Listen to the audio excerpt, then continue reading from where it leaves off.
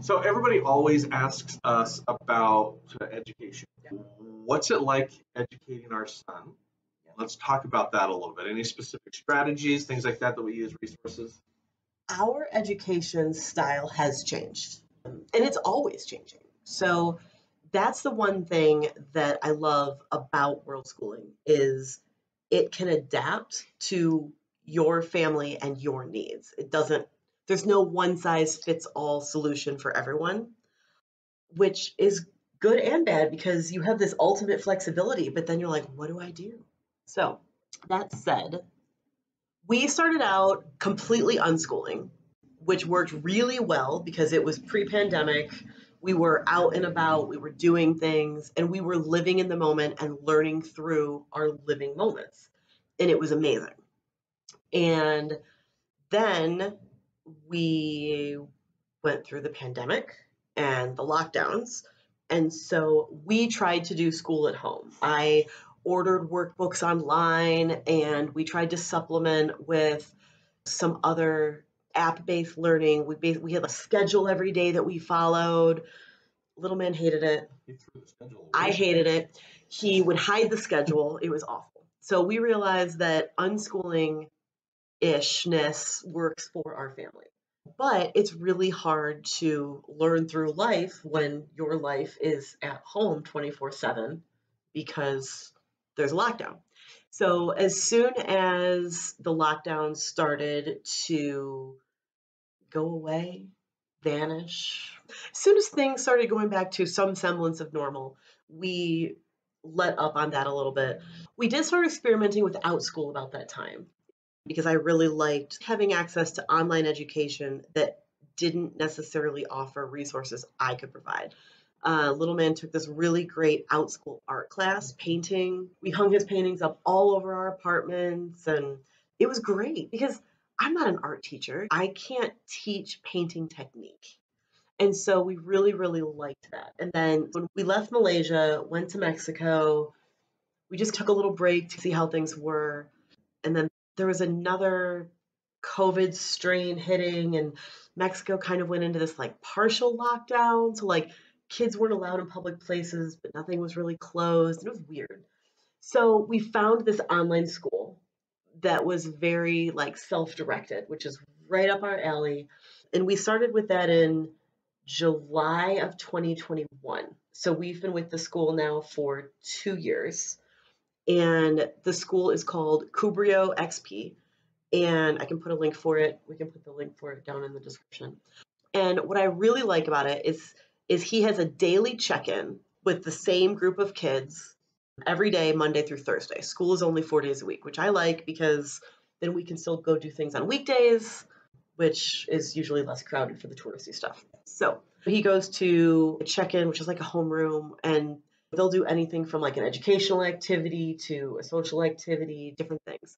And he can also choose other things. He's learned how to build video games through Unity. He does history. He has science. He was doing foreign language for a while. He was doing music, using technology to write songs. So he's been able to explore a lot of different things that we wouldn't necessarily have the skill set to teach him. He got really into scratch coding for a while and different things.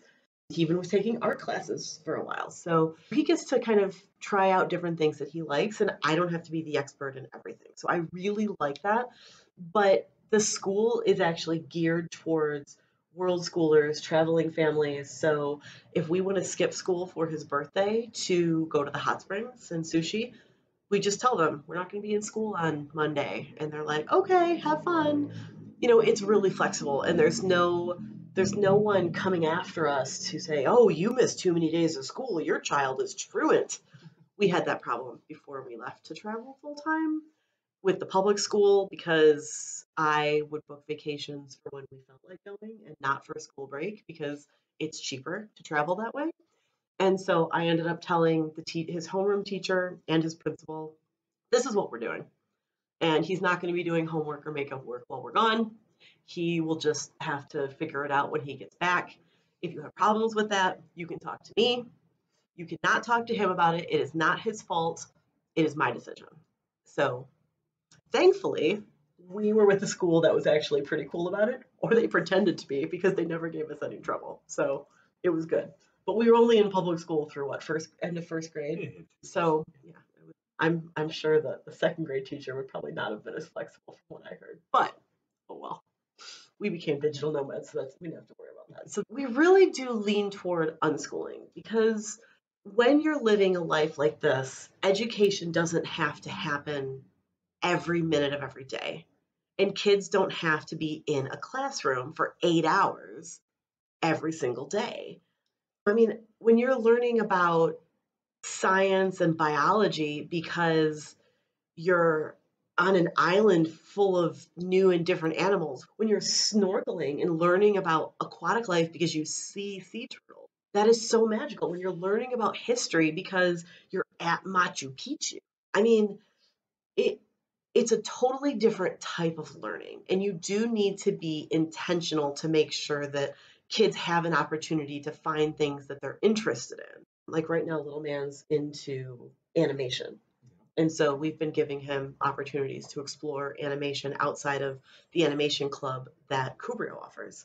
There's definitely different opportunities, but you also just have to let go of the fact that school is more than spelling tests. If you want to give spelling tests, that's fine. But for us, it's what language would we offer them in? I mean, yes, English, but there's also Spanish, and he's learning Chinese, and there's so many opportunities. I'd rather focus on letting him take the lead because kids are like sponges, right? So education happens more naturally when they're not forced to do it, for sure. I love it. You gave a lot of great examples, great definitions. There's probably a lot of questions out there, and that's great. We love questions. You can always reach out to us in the comments or send us some instant messenger. But I think the best bet is probably going to be on Instagram. It's one of our best ways that we like to communicate with folks.